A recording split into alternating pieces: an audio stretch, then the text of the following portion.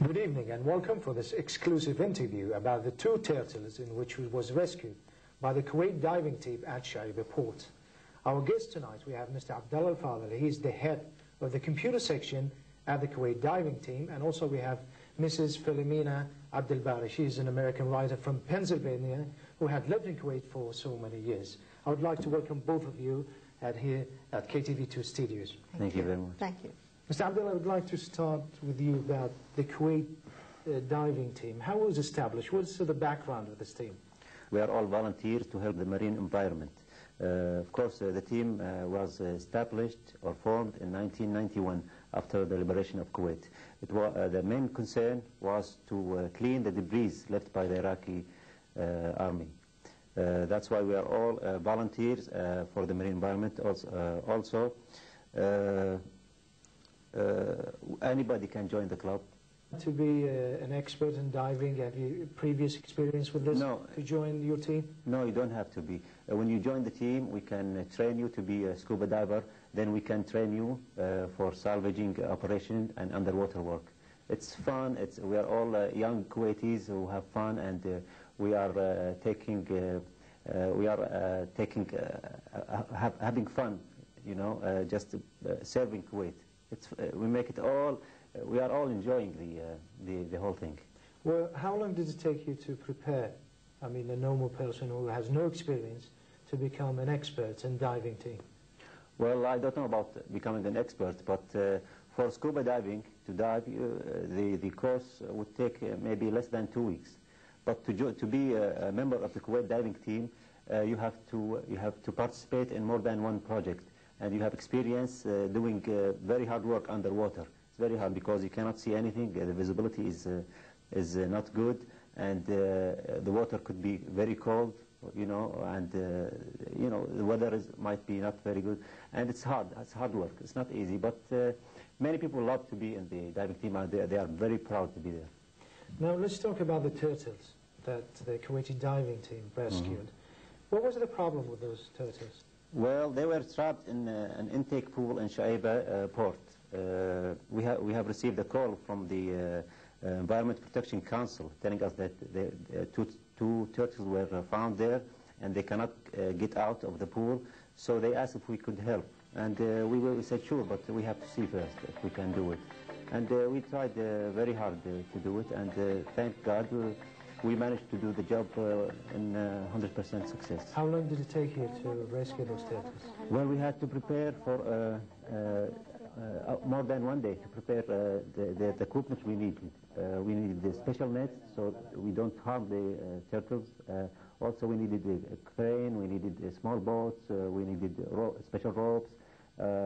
So after the operation took us about 12 hours from the morning till the evening, and it was very hard. Yes. Did you use any aids, I mean, like the computer, internet, for instance? Of course, we needed information about how to rescue turtles. We have not rescued turtle before, I tell you. So we searched the internet, since we have an internet center in the team. We searched the internet. We looked for all the organizations around the world that are concerned about saving turtles. We emailed them through the computer. We emailed them. We asked for help. And within minutes, the responses were pouring in to the team, telling us how to do it and all the steps needed, and supporting us. Many of them were thanking us for doing this, and they could not believe that, you know, they were Kuwaitis, or they are young people in these parts of the world who really cared about the animals. Of course, one thing we have to mention that, of course, being kind to animals is also a part of our religion, Islam. As you know, Muhammad always encourages Muslims to be kind to animals. So it's both ways. We want to save the marine environment. Also, we want to follow our religion. So it matched very good.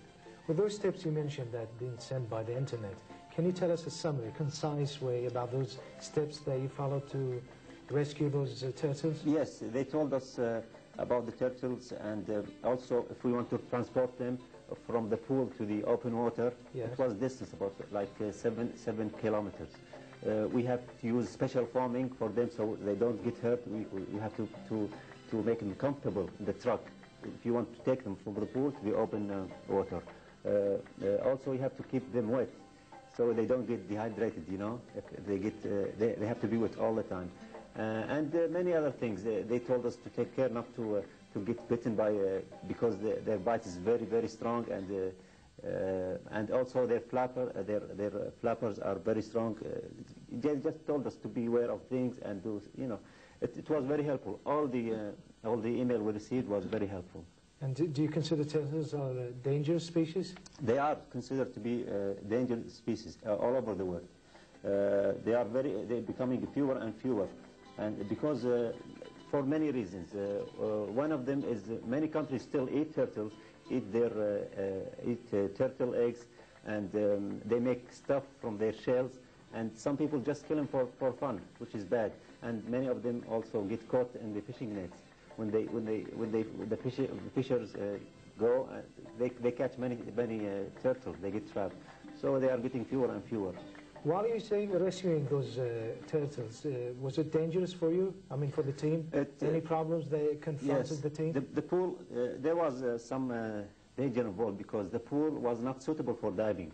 It has a high level of chlorine in it, and also there were turbines that pulling water inside and outside of the pool, which make a very strong current. Also, the pool was very deep.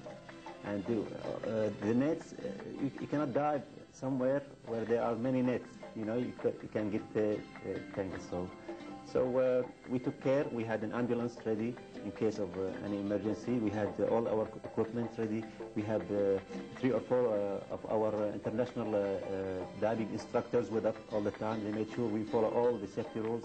And thank God we made the job complete. So. I mean, now with the team, when they were inside the pool I think was by the power station of Shuaiba. Yes. What was the pool for? The pool was... why it was made for? Okay. The pool was there when they needed water to cool all the industrial area, all the engines, the big engines, the refinery. So this pool, they take the water from the Gulf, then they take it to the pool. Then they inject chlorine, so they can kill all the living creatures inside the water. Then they take the pool to cool all the industrial area. That's why. But how the turtles get trapped into this? They swim and they came into... Well, this is a good question. Or they liked to come to Kuwait? No, the intake pipe, which takes the water from the sea, had to be screened. There should be a screen, you know, not to let big animals go inside.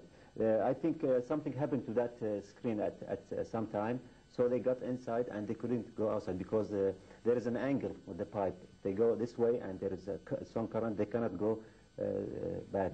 So that's why they got trapped, and they noticed them because they're not like fish. You know, fish inside you don't see them because they go up and breathe, and every time they go up, they looked at them, they knew that they were turtles. That's why they called them. And now where are the turtles?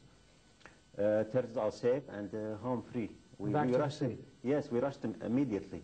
We first caught the first one. We took it immediately. We rushed it to the open water, and you can tell that they were very happy to be home. You know, they just rushed to the water. So the turtles now, they owe their lives for you and the team. Yes. Thank you. Now we go for you, Mrs. Abdul Bari, and you wrote a book about the rescuing of those turtles. But in the beginning, how did you know about those turtles? Well, I did know the members of the diving team, and we saw the story on television, and I called them to congratulate the work they did, and they said, well, we'd like to do a story on it. And I said I would help. And the story got more exciting because it was on internet, and naturally it went all over the world. And they kept getting calls, how did you do it, and how long did it take, and they wanted to know everything. So I put it in book form, and they gave me all the pictures. They have their own photography unit at the diving club, which is very nice.